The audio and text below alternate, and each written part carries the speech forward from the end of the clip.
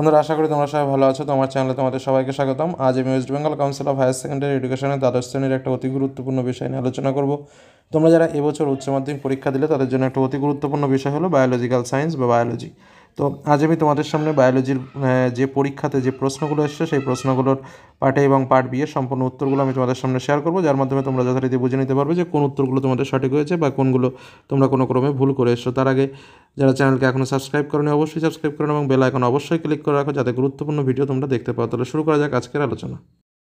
বন্ধুরা, আজকের আলোচনা যে বিষয় নিয়ে আলোচনা করবো সেটা হলো বায়োলজিক্যাল সায়েন্সের সম্পূর্ণ প্রশ্ন এবং উত্তর। তো তোমাদের সামনে পরপর প্রথমে প্রশ্নগুলো দেখিয়ে দিই, তারপরে তোমাদের সামনে পার্ট বিটা নিয়ে আলোচনা করবো। তো প্রথম প্রশ্নগুলোর মধ্যে তোমরা দেখতে পাচ্ছ প্রশ্ন তোমাদের তুলনামূলকভাবে অনেক সহজ প্রশ্নই এসেছে তোমাদের।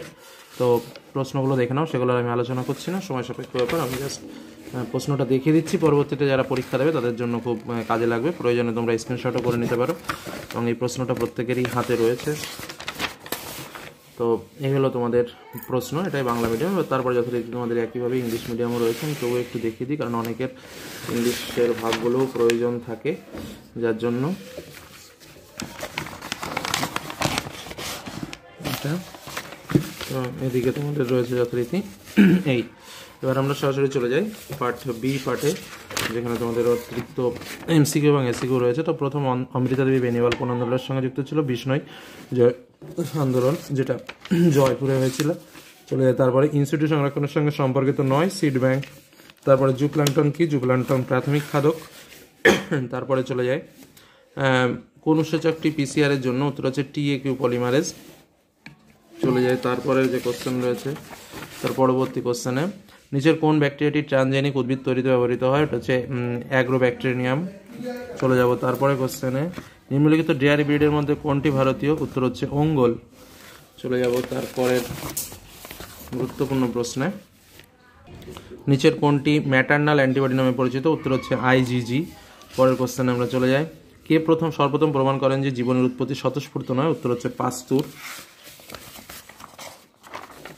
চলে যায় তারপরে কোশ্চেনে, আমাদের সেন্ট্রাল ডগমার সঠিক ক্রমসজ্জা কোনটি? তো এটা হচ্ছে আরএনএ থেকে ডিএনএ, ডিএনএ আবার ডিএনএ হয়, তো উত্তর হচ্ছে এ দাগ। তারপরে হচ্ছে যৌন সংযোজিত বংশানুক্রমগত রোগের একটা উদাহরণ? উত্তর হচ্ছে হিমোফিলিয়া। পরেরটা চলে যাব প্রশ্ন যেটা রয়েছে আমাদের, নিম্নলিখিত কোনটিকে কর্নবার্গের উৎসেচক বলা হয়? উত্তর হচ্ছে ডিএনএ পলিমারেজ 1। অনেকে ভুল করে 3 লিখেছে, কিন্তু উত্তর হচ্ছে ডিএনএ পলিমারেজ 1। চলে যাব তারপর, একটা নিম্নলিখিত জীবগুলির কোনটি কনেডিয়ার সাহায্যে বংশ বিস্তার করে? উত্তর হচ্ছে পেনিসিলিয়াম। তারপরে নিম্নলিখিত কোনটি দুগ্ধ উৎপাদনে সহায়তা করে? এইটা নিয়ে একটু কনফিউশন আছে, তবে খুব সম্ভবত উত্তর হচ্ছে পোলাকটিন বা অক্সিটোসিন। এই দুটোর মধ্যে একটা উত্তর হবে, একটু দেখে নিতে হবে। পরে যে কোশ্চেনটা দেখুন, নিম্নলিখিত কোনটিতে বহির্নিষেক ঘটে না? স্তন্যপায়ীতে কোনো বহির্নিষেক ঘটে না। এবার চলে যাবো এসএকিউ কোশ্চেন, পপুলেশনের সংজ্ঞা দাও। তো কোনো নির্দিষ্ট সময় নির্দিষ্ট স্থানে উপস্থিত মোট জীবের সমাহারকে পপুলেশন বলা হয়। লবণাম্ব উদ্ভিদের বৈশিষ্ট্য কি? শ্বাসমূল দেখা যায়, জড়বীজ অঙ্কুরোদ্গম দেখা যায়, অক্সিজেন নিতে যাতে সুবিধা হয়। ওষুধ শিল্পে ব্যবহৃত এমন একটা জীবন বিজ্ঞানসম্মত নাম ইস্ট স্যাকারোমাইসিস সেরেভিসি। লিঙ্কের জিন কাকে বলে? যে সমস্ত জিন নির্দিষ্ট ক্রোমোজোমে উপস্থিত থেকে এক বংশ থেকে অপর বংশে সঞ্চারিত হওয়ার সময় একত্রে সংযোজিত অবস্থায় সঞ্চারিত হয়, তাকে লিঙ্কার জিন বলা হয়।